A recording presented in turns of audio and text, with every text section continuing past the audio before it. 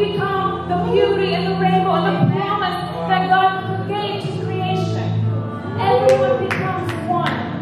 But we never lose our identity and how God specifically created us. But then all of a sudden, the strengths of the Black community, I can learn from them. I can grow from them. The strengths of the white community, I can grow from them. The strengths of the Hispanic community, I can learn. My weaknesses, they're going to be my strengths. So I can take hold of their strengths as well. And that is what God created. To never separate, but to bring together to fulfill the beauty of the kingdom of God. First, we need to recognize that some of our brothers and sisters are mourning because of the injustice that has been going on. Romans 12:15 says this: rejoice when those rejoice and mourn with those who mourn.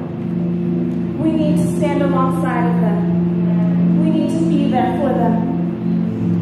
We need to repent. Second is to examine your heart and begin to teach and educate yourself and your children and those around you on God's perspective. No, the Lord has told us what is good and what is right.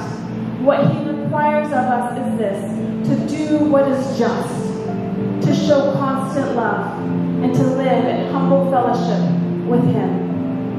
So let's begin to pray for justice. Amen. Let's begin to carry out justice in our actions, but do it with absolute love. With absolute love.